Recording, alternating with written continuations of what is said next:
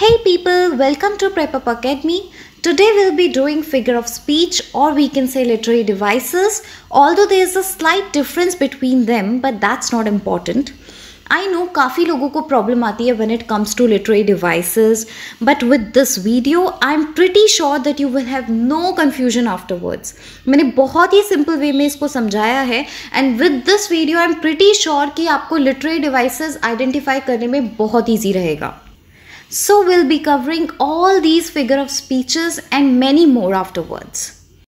In the first two videos, we'll simply learn what literary devices are with some examples. And then in the next video, we'll do some more examples through poems and then some exercise afterwards. So, figure of speech होता क्या है? Figure of speech का मतलब होता है way of speaking or writing through words or through phrases. Okay but ये जो बोलने का तरीका है ये it's not the same we use in our daily life. हम डेली लाइफ में सिंपल सेंटेंसेस बोलते हैं बट फिगर ऑफ स्पीच में हम वो सेंटेंसेस बहुत ही डिफरेंट वे में बोलते हैं. But why we use figure of speech? तो हम ये सेंटेंसेस क्यों यूज़ करते हैं? So that we can make powerful impact in our sentence. उसको मतलब बहुत ही अच्छे तरीके से प्रेजेंट कर सके, बहुत ही ब्यूटीफुल वे में, एक मतलब दूसरे पर्सन के माइंड में एक इमेजिनेशन क्रिएट कर सके कि हम क्या बोलना चाह रहे हैं. और वी कैन से कि किसी को इम्प्रेस करने के लिए उन वर्ड्स को डिफरेंट तरीके से यूज़ करना. चलो एक एग्जाम्पल के थ्रू समझते हैं. Suppose there is this guy who loves a girl. So instead of saying that I love you, he says that my love for you is as deep as ocean. So with this sentence there is a high chance that कि वो लड़की impress हो जाए. So अपनी बातों को simple way में ना present कर एक बहुत ही beautiful way में present करना, that is figure of speech. And it is generally used by writers, authors to increase effectiveness in their words. तभी हम poems में देखते हैं literary devices को. Start करते हैं. वन मोर थिंग, ग्रामर में एक पार्ट्स ऑफ स्पीच होता है और एक फिगर ऑफ स्पीच होता है जिसकी हम अभी बात कर रहे हैं. इसमें हम नॉर्मल सेंटेंसेस की बात कर रहे हैं और इसमें हम वो सेंटेंसेस की बात कर रहे हैं जिसमें हम इमेजिनेशन क्रिएट कर रहे हैं या और एक्सप्रेसिव वे में बता रहे हैं सेंटेंसेस को. So don't get confuse between them. Okay, now look at this chart. जब हम किसी चीज़ के बीच में कंपैरिजन करते हैं तब हम सिमिली, मेटाफोर या फिर पर्सोनिफिकेशन यूज करते हैं. बहुत ही स्लाइट डिफरेंस है इसमें, you will easily understand. Now simile and metaphor दोनों में ही हम कंपैरिजन की बात करते हैं. When we compare to different things together, तो या तो हम सिमिली की बात कर रहे हैं या मेटाफोर की बात कर रहे हैं. सी, टू डिफरेंट थिंग्स में हम एक x लेते हैं और एक y लेते हैं, ठीक है. तो सिमिली में हम क्या बोल रहे हैं? हम x को y से कंपेयर कर रहे हैं और हम बोल रहे हैं that x is like y, ठीक है, सिंपल. और मेटाफोर में हम डायरेक्टली बोल रहे हैं दैट x जो है वही y है, x is equal to y, ठीक है, सिंपल. तो यहां पर हम या तो लाइक यूज करते हैं या फिर हम एज यूज करते हैं. दोनों ही कंपैरिजन शो कर रहे हैं. नाउ सपोज आपको अपने फ्रेंड को ये बताना है कि मेरा रूम बहुत ठंडा है, तो what you will say that my room is cold. It's a perfect sentence, बिल्कुल करेक्ट है कि आपका room, my room is cold. Okay, but आप इसको और क्रिएटिव वे में कैसे बता सकते हो? You can say that my room is as cold as ice, ठीक है. तो यहाँ पर आप क्या कर रहे हो? आप रूम की कोल्डनेस को आइस की कोल्डनेस से कंपेयर कर रहे हो. तो इससे क्या होगा? जो आपका फ्रेंड है that person can get the feel how cold your room is, ठीक है. तो टू डिफरेंट एलिमेंट्स हैं. जो x हो गया वो कोल्डनेस शो कर रहा है, जो y है वो आइस की कोल्डनेस शो कर रहा है. तो यहाँ पर आप कंपेरिजन कर रहे हो x और y में बाय यूजिंग एज, और we can use like. Simple. Let's take another example now.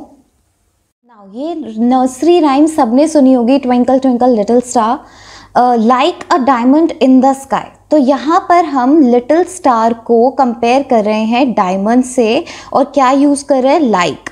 Okay, तो यहाँ पर हम डायमंड की शाइन को, उसकी स्पार्कलनेस को हम किससे कंपेयर कर रहे हैं? स्टार की शाइन से, ठीक है, सिंपल है सिमिली। नेक्स्ट सेंटेंस देखते हैं, she is as brave as lion. तो यहाँ पर हम लड़की की ब्रेवनेस को लायन की ब्रेवनेस से कंपेयर कर रहे हैं, और कंपेयर करते वक्त हम क्या यूज कर रहे हैं, एज। तो बहुत ही सिंपल होता है सिमिली, कंपेयर कर रहे हैं by using like and as. Metaphor, metaphor में भी हम कंपैरिजन कर रहे हैं सिमिली की तरह, बट यहाँ पर हम डायरेक्टली कंपेयर कर रहे हैं, राइट। एक्स को सीधा वाई, जैसे कि she is as brave as lion, तो यहाँ पर हम कंपेयर कर रहे थे ब्रेवनेस को लायन की ब्रेवनेस से। यहाँ पर अगर हम मेटाफॉर में बोलेंगे, we will say that she is a lion, ठीक है। तो यहाँ पर भी हम कंपैरिजन ही कर रहे हैं, but we are not using like and as. Okay, next sentence देखते हैं, my mother is a teddy bear. तो यहाँ पर हम क्या बोल रहे हैं कि मेरी जो मदर है वो टेडी बेयर है, मतलब कि टेडी बेयर में जितनी क्यूटनेस होती है मेरी मदर भी उतनी ही क्यूट है। तो कंपैरिजन जो है वो डायरेक्टली हो रहा है, ठीक है, लाइक और एज नहीं हो रहा है, ठीक है। तो यहाँ पर we can say that my mother is like a teddy bear, अगर हम सिमिली में बोलेंगे तो, बट मेटाफॉर में बोलेंगे तो हम डायरेक्टली बोलेंगे that my mother is a teddy bear. Next example देखते हैं, life is one long scary roller coaster, ठीक है। तो हम लाइफ को किससे कंपेयर कर रहे हैं, स्कैरी रोलर कोस्टर से। तो इसका क्या मतलब है कि जैसे स्कैरी रोलर कोस्टर होता है, वैसे ही लाइफ कभी कभार बहुत स्कैरी होती है, कभी लाइफ बहुत एक्साइटिंग होती है, कभी लाइफ में बहुत अप्स एंड डाउन्स आते हैं। तो इस तरह से हम डायरेक्टली उसको कंपेयर कर रहे हैं रोलर कोस्टर से। सेम विद नेक्स्ट एग्जाम्पल, काम लेक इज अ मिरर। तो यहाँ पर हम काम लेक को किससे कंपेयर कर रहे हैं, मिरर से। तो मेटाफोर और सिमिली बहुत इजी है, आराम से समझ में आते हैं। सिमिली में what we are doing, we are using like and as, और मेटाफोर में हम लाइक और एज नहीं यूज करते। Third is personification. पर्सोनिफिकेशन में भी हम कंपैरिजन ही कर रहे हैं, बट यहाँ पर हम ह्यूमन की क्वालिटीज को नॉन ह्यूमन थिंग से कंपेयर कर रहे हैं। नॉन ह्यूमन थिंग्स मतलब या तो किसी एनिमल से कंपेयर करते हैं या फिर नॉन लिविंग थिंग से कंपेयर करते हैं। तो यहाँ पर what we are doing that human को हम कंपेयर कर रहे हैं किससे, नॉन ह्यूमन से। तो इसको simple that we are comparing human qualities और attributes of them with non human things. तो इसका एक सिंपल सा एग्जाम्पल लेते हैं, दैट बेल सेज कम इन कम इन। तो जब ये पोएट ये लिखता है तो bell is what, non living thing, ठीक है। तो पोएट क्या बोल रहे हैं, दैट बेल सेज कम इन कम इन। तो बेल तो नहीं बोल सकती है ना, but in spite of that poet poem में इस तरीके से लिखते हैं। तो this is what, personification. Let's see more examples of this. My alarm yelled at me this morning। तो अलार्म जो है नॉन लिविंग थिंग है, और जो अलार्म है वो येल नहीं कर सकता। जो ह्यूमंस होते हैं वो ही येल करते हैं, चिल्लाना। तो this is personification. Okay, my computer works very hard. तो जो ह्यूमन होते हैं वो they can work very hard, but computer can't, but in spite of that we are writing this way. So this is what, this is personification. जल्दी से एक छोटी सी exercise करते हैं। ये 3 सेंटेंसेस लिखे हैं, इसमें हमें सिमिली, मेटाफर और पर्सोनिफिकेशन देखना है। So first is Rahul is a class clown. This is what, this is metaphor. Why, क्योंकि यहाँ पर राहुल को क्लाउन से कंपेयर किया है, ओके, और लाइक और एज नहीं यूज किया है। Next is I like onions but they don't like me. तो यहाँ पर this is personification. Why this is personification, क्योंकि onions can't like, but in spite of that हम उनको कंपेयर कर रहे हैं ह्यूमन एट्रीब्यूट से।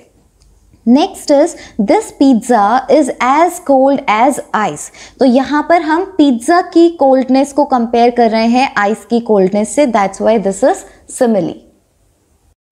ओके, सपोज हमारी किसी से लड़ाई हो जाती है, तो हम क्या बोलते हैं, तेरा थोड़ा ज्यादा नहीं हो गया। सो दिस इज व्हाट, थोड़ा और ज्यादा। हाउ इज इट पॉसिबल कि थोड़ा और ज्यादा दोनों साथ में। और कभी कभी हम बोलते हैं ये ग्लास तो पूरा खाली है। तो ग्लास पूरा खाली, this glass is fully empty. या तो वो पूरा हो सकता है या फिर वो खाली हो सकता है।